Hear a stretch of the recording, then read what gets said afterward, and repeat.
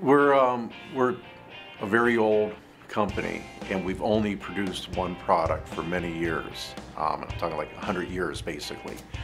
And we know that that is limited. We know we have to diversify. And we looked around different ways to do it. We tried to do innovation within our company, but we didn't have a system set up. We didn't know really how to do it. And so we started talking to other companies, and we kept on hearing innovation engineering pop up, and then we went to a seminar, and it was like, wow, you know, we could use this. It's a simple change of mindset, and it was exciting. You know, it was exciting that you empowered the people to come up with ideas. And so then that's how we ended up coming to innovation engineering.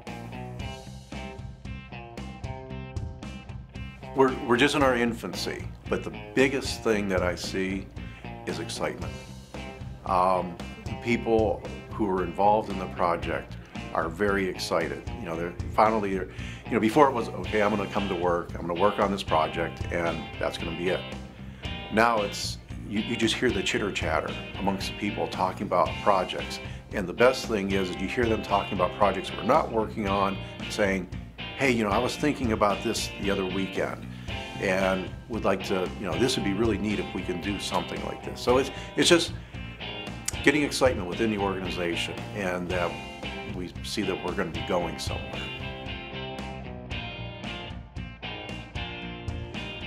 Definitely. In fact, as I'm sitting here this week, the thought that keeps going through my mind is, I think all leadership has to be at least through the Blue Belt training to really understand what we're doing, why we're doing it. And you know, the executive sessions were great. That gave a broad experience, but I think the leadership needs to know what it is in the grassroots effort. It's a different mindset from the traditional way of working and way of doing things.